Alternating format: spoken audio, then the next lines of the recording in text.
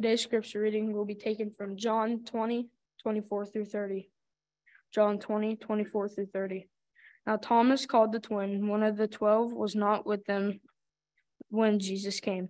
The other disciple therefore said to him, "We have seen the Lord." So he said to them, "Unless I see in his hands the print of the nails, and put my finger into the print of the nails, and put my hand into his side, I will not believe." And after 8 days his disciples were again inside, and Thomas with them. Jesus came, the doors being shut, and stood in the midst, and said, "Peace to you." Then he said to Thomas, "Reach your fingers here and look at my hands, and reach your hand here and put it into my side. Do not be unbelieving, but believing." And Thomas answered and said to him, "My Lord and my God." Jesus said to him, "Thomas, because you have seen me, you have believed. Blessed are those who have not seen and yet have believed." And truly, Jesus did many other signs in the presence of his disciples, which are not written in this book.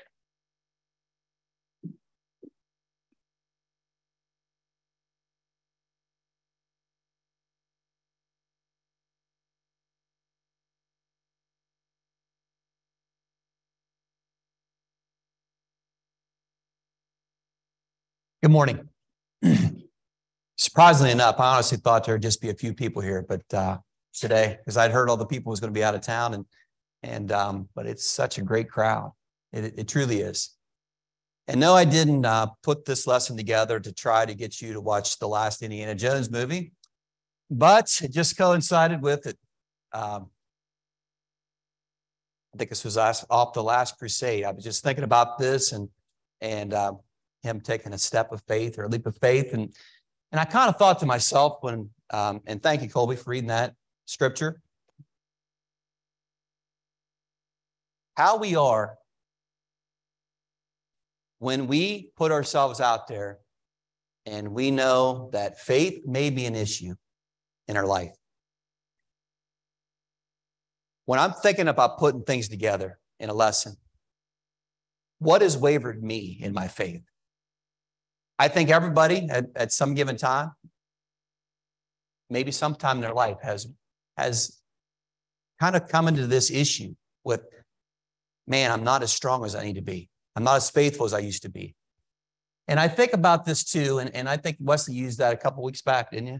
Maybe not with you, but talk about this meter of where I am at this stage of my life and how much I have.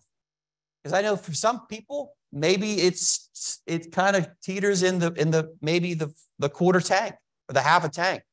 You're not full of faith. You're just getting by. You're not truly convinced. Because the idea and the concept of belief is this trust, faith, or confidence in someone or something, an acceptance that a statement is true or that something exists. So I've asked myself this question. Maybe you haven't. What do I truly believe? What do I take out of the scriptures and how much do I rely on? What do I take out of members and how much do I rely on them? What do I rely on God? What's the final outlook? And am I truly convinced that at the end of the day, what I'm doing is what I'm supposed to be doing? You ever question the doctor's prescription? You ever get a tablet and you got 6 things wrong with you after you took it? Or is that just me? I took a tablet. I don't even know what it was. I just tell you, I took it and I went out and I got a sunburn within 25 seconds, if that makes sense. And I started reading the fine print. It says, don't go in the sun. And then you're just like, well, maybe I shouldn't have took that. And I think we start then when that happened to me, and I think this happens to some people, when things happen to them in their life, they start to question those in authority. How about the technician on the phone for the new item you bought that doesn't work? You ever had that? You call somebody up, repairman, he has no idea what he's doing. Or maybe you think he doesn't because it still doesn't work, or maybe it doesn't suit you as much as you thought it should. Or you can just name it, a teacher, a coach, a parent, colleague, or even God, of things that's happened to you in your life, and you start to basically just waver in your ideas of what my faith is. in that person or that individual, because it comes back to this trust, faith, or confidence in someone. Hebrews 11:1 says, now faith is the substance of what? Of things hoped for, the evidence of things not seen. And we've read that verse and over and over and over again. But if you think about this, how many of you sitting here today, you only believe it if you see it? How many of you live by this verse? That you truly have faith? Or do you have it because you see it? That's a question to ask yourself. Because are you truly living by this verse? If we question everything until we see it. When we don't abide by this and we kind of get in this category, we can create doubt and unbelief by many different factors that weigh on us. And we lose focus of what words God, the explanation of why we think these thoughts. And then I ask myself, when I start to question everything, it's just like, where did they go? Why aren't they here? Why don't they believe? Why don't I believe are questions that are frequently visit our mind? Because many of you probably have lost members, families that don't go to services anymore.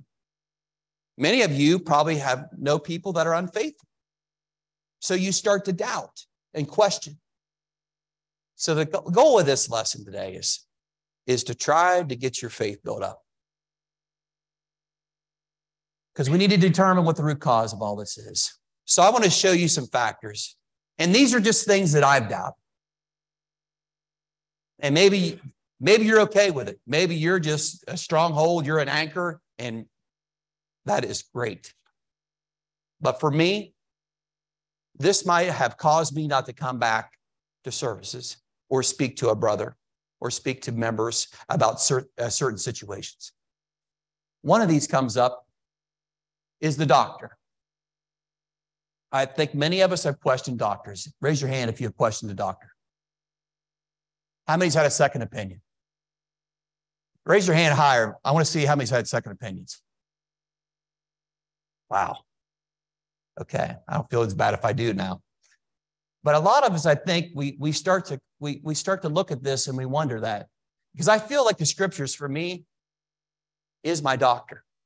I go to that when I have issues and I have error and I have difficulties in my life fixing. So I'll turn to the scriptures to help me get through those situations. But some question the scriptures. Why do you question them? What I've noticed myself, and I think what most of you have seen, you question because there's a lot of opportunities out there to get familiar with different things. Search engines. You can just look it up. Different thoughts, bad experience. You know, when I go to the doctor now, I know more than he does before he prescribes my medicine to me. Did you know that? Have you ever noticed that? I went in and I know the 7 different medications he's going to give to me, and I know the side effects of every one of them. Wait a second, why aren't you giving this? And I'm to a point, when they look at me like, okay, they're checked out. They don't want to hear anything I have to say because I don't believe in them. And this could happen to us when we look at the scriptures. So I want you to look at this story, very familiar with you, 2 Kings 5:19-14. Then Naaman went with his horses and chariot, and he stood at the door of Elisha's house. And Elisha sent a messenger to him saying, go and wash in the Jordan 7 times, and your flesh shall be restored to you. You shall be clean. But Naaman became furious and went away and said, indeed, I said to myself, he will surely come out to me and stand and call on the name of the Lord his God and wave his hand over the place and heal the leprosy. Are you not Abana and Pharpar, the rivers of Damascus, better than all the rivers of Israel? Could I have not washed them and be clean? So he turned and went away in the rage. And his servants came near and spoke to him and said, my father, if the prophet had told you to do something great, would you have not done it? How much more then when he says to you, wash and be clean? So he went down and he dipped 7 times in the Jordan according to the man of God, and his flesh was restored like the flesh of a little child, and he was clean. Did he believe? Did he question it? Was it too simple? And I feel like sometimes we want something elaborate. Oh, God must have meant this in the scriptures. Because this is just too simple. This is just too cut and dry. For him, it was cut and dry. I got all these other rivers. I can just do it there. Well, he told you to do this. And this is what it says. This could cause us to lose faith. When we question scriptures, are we questioning God? So now what I've done, and what maybe you've done, when you question it, what are you questioning? What purpose of the scripture are you questioning? That's what you have to ask yourself. Is whatever I'm going to say about it, and what I'm going to try to convince somebody, is it something that I think on Judgment Day will help them get to heaven? That's what I ask myself now.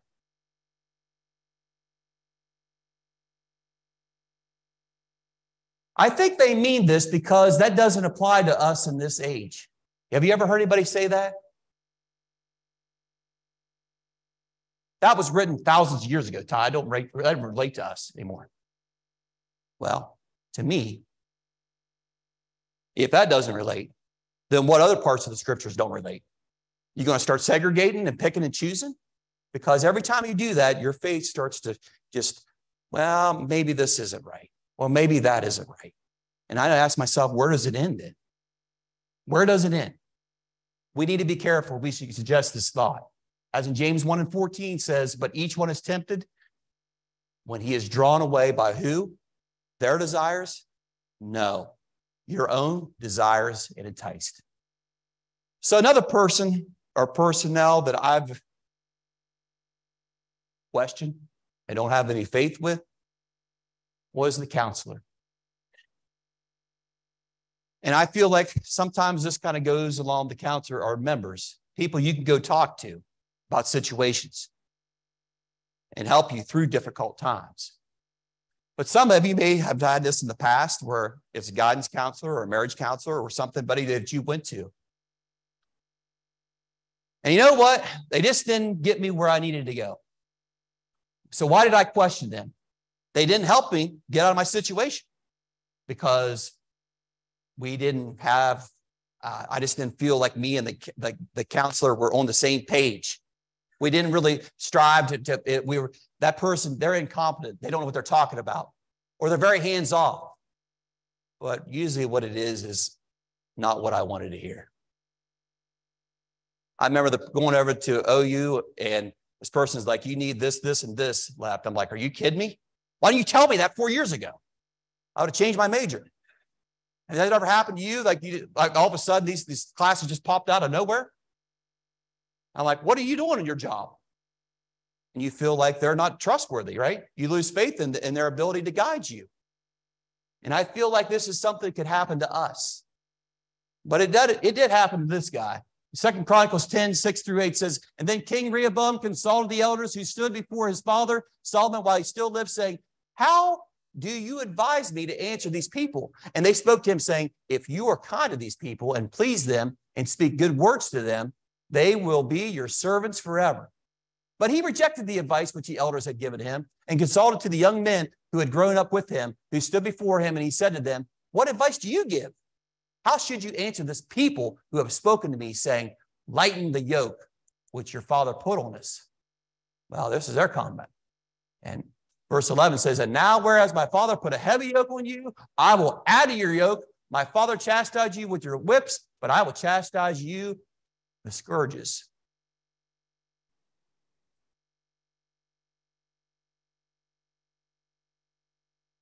Wasn't what he wanted to hear, was it? And I tell you what, I've had members say something to me that I didn't want to hear. But the reality was, I was in sin. And they were pointing out an error and a fault to me. And that's the advice and guidance that some people will give you. But you'll lose faith because you feel like they're attacking you. It's a personal vendetta. So you'll ask, if brothers and sisters aren't here to help you and guide you, what are they here for? You think what are we here for? So you question yourself. What am I gaining from it? What faith do I have in Carl or Gary? Okay? What faith do I have in Nathan or Cohen or anybody if I don't want to hear any advice from them?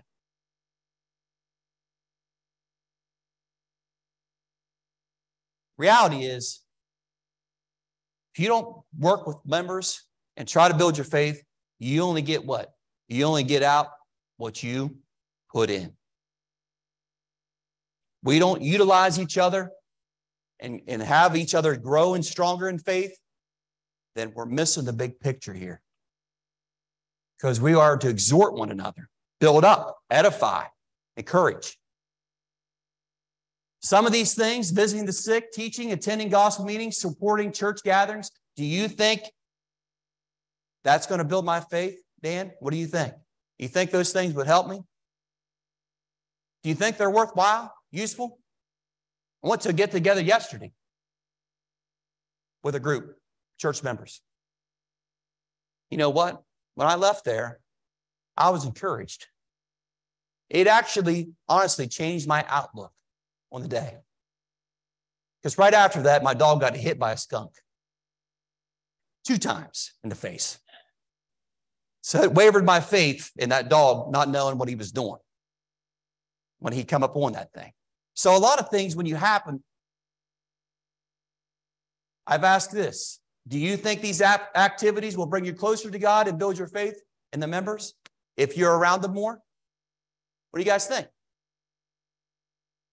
I think it's something that we have to challenge ourselves with. And I think it's something we have to do. Not that we maybe should do. It's a have to. All right, the captains. Anybody ever lose faith in the captain? Ever been on a plane? It was one of the roughest rides they've ever been in their life. You guys don't fly enough then. I've been on enough of them to know. The last one I was on, I was telling you, we was on the way over to Boston. And I never liked that trip because I've made it multiple times. And as soon as we got right, was it Adirondacks? What's that mountain range there? New York. Just kind of hovered over there. There was a guy had a coffee. This only held like 12 or 14 people. And he got that coffee poured. We dropped about 200 feet at an air pocket. The coffee was on the ceiling.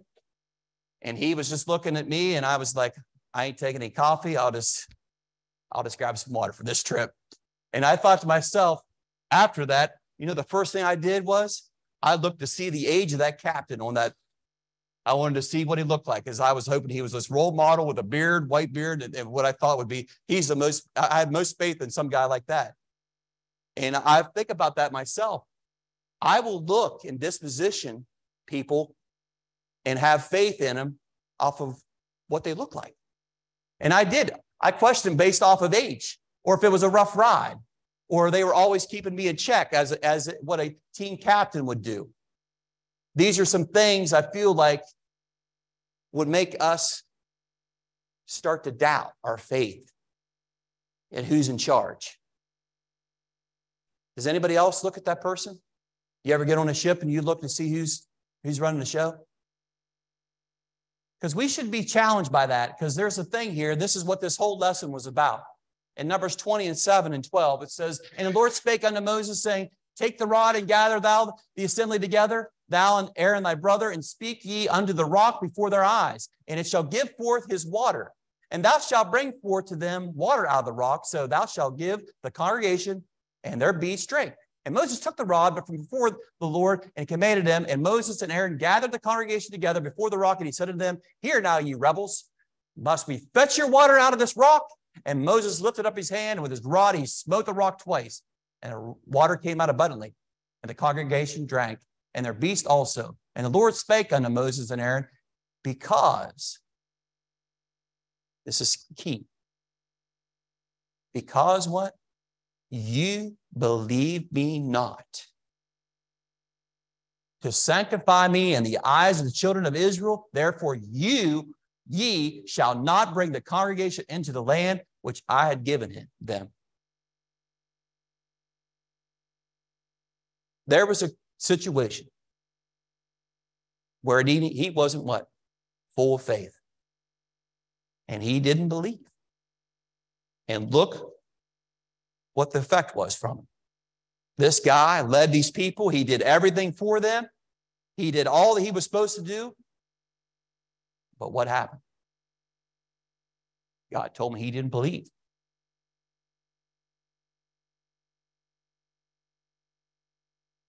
Why do you question authority?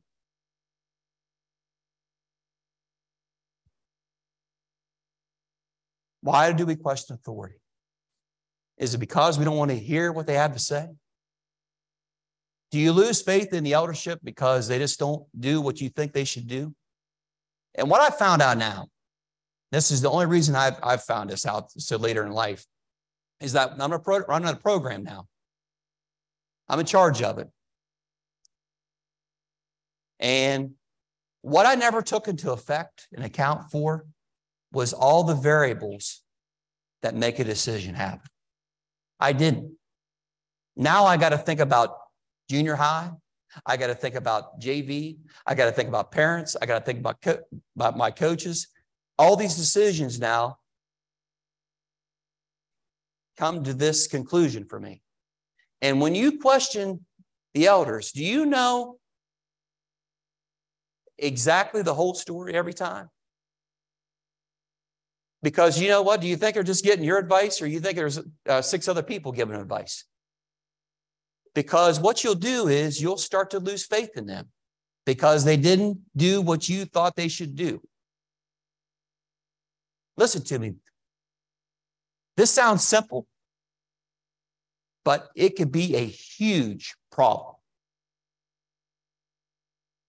Even for me, things have happened, and I would second guess it. And I'm just like, wait a second. It's not right for me to do things like that. And that's why, like I said, before we jump to conclusions a lot of times and lose faith in the eldership, we should pray about it and try to make sure we know that what decision they make will be the best. Because in Hebrews 13-17, this is what separates us from the eldership. Obey those who rule over you and be submissive, for they watch out for your souls as those who must give account. They're only looking out for themselves, but they're also accountable for yours. So they have a huge variable in this. And I know multiple members in here have been elders at different times in their life. It's a huge responsibility, and it's something that don't be taken lightly. So think about that. Last of all, the Creator. Why do I question God? I think people I've heard of in the past, they've lost their ability to worship God and be just basically back on track because they just feel they can't make it. They're not good enough.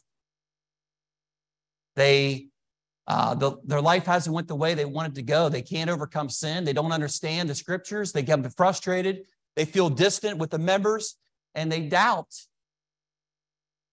scriptures, which is a huge combination because it all funnels back to doubting God and believing in God.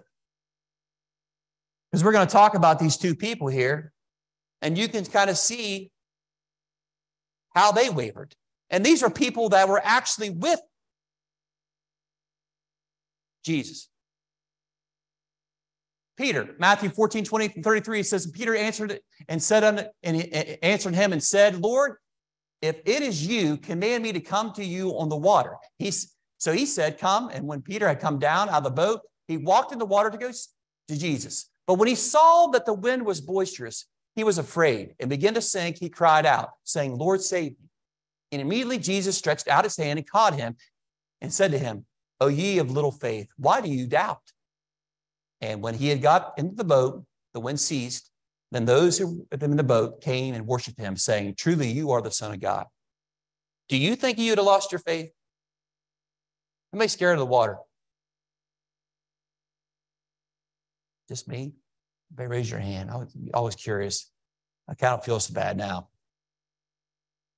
I feel like a lot of times this story is, how could Peter do that? I'm afraid to go through a mud puddle, let alone walk on the sea sometimes. And you're just like, you can understand this, how people waver. And then on Thomas, Colby mentioned that in John 24, 25, it says, the disciples therefore said to him, we have seen the Lord. So he has said to them, unless I see his hands and print of the nails and put my finger into the print of the nails, I put my hand in his side, I will not believe. And I question sometimes everybody, is that what they're looking for before they'll believe in God?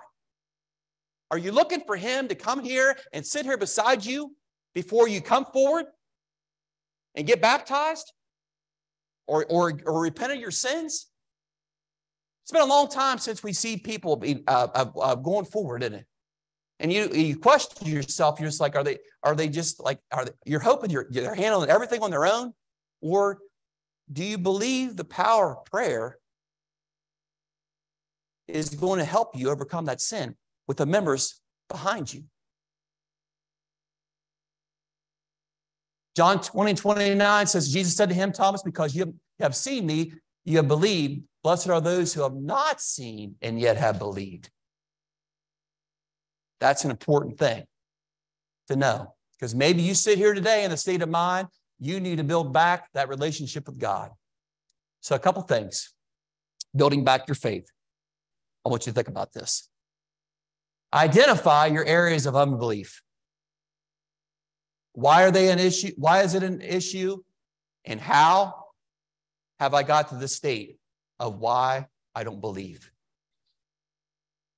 Focus on eliminating ideas or events that lead to your weakness. If there's something that troubles you, don't allow it to come between you and God. Don't continue to pull that in your life, because you realize every time I do this, I question or not whether I'm going to get stronger or weaker as a Christian. You need to identify it and focus on eliminating it. Pray for help, strength, guidance, and encouragement. A common theme for about anything that you do in life. But all those things will only continue to progress you in your ability to gain more faith. Minimize outside influences, things that distract you. Hence, it's the devil. Majority of the time, it's who? It's the devil. He's trying to weaken your faith. Surround yourself with spiritual material. For me, it was just basically functions. Whether that's gospel meetings, whether that's services, work, books, music, things that you know that will just bring you closer to him, and not garbage and pollution and corruptness. Those are things that just hammer your faith. Be an example. Remove pride. Focus on other needs. Be content. Give all your trust to God. How many believes that statement? Do you think pride can affect your faith? Absolutely. Ask yourself today, you want to build your faith back? Evaluate yourself right now. And do you think, you know what, I'm ready to go? Me and Vivi just talked about that. She's like, every time I see these gas fire on top of it, I remember him like the second coming, like a ball of fire. And I'm like, will I just be terrified? Or I'll be like, finally. I think that's something to ask yourself. But most of all, have a closer walk with Jesus. Study the scriptures out. Whether you need to go in the Gospels every day, read his life, the parables that he taught, grow from him and know why you became a child of God, or know why you haven't became a child of God, and identify those areas of concern. Colossians 2:6-7 says, as you therefore have received Christ Jesus the Lord, so who? Walk in him, rooted and built up in him, and established in the faith as you have been taught, abounding in it with thanksgiving. continue to grow stronger, and your faith will be tremendously encouraged. So one final thought. What is that? What is that? The only person who should know what this is this guy here. You look at that. Look, if you've seen the look on his face, he was just like, I have no idea what you're talking about. What did I get you into, Todd? It's one of those deals. So, when I was a kid, I don't know, you're about 8 years older, 8, 9 years older. So I was an infant on this story. It had rained like a monsoon. And we went down to Captain Creek, and it's usually about 2 feet to 1 foot deep.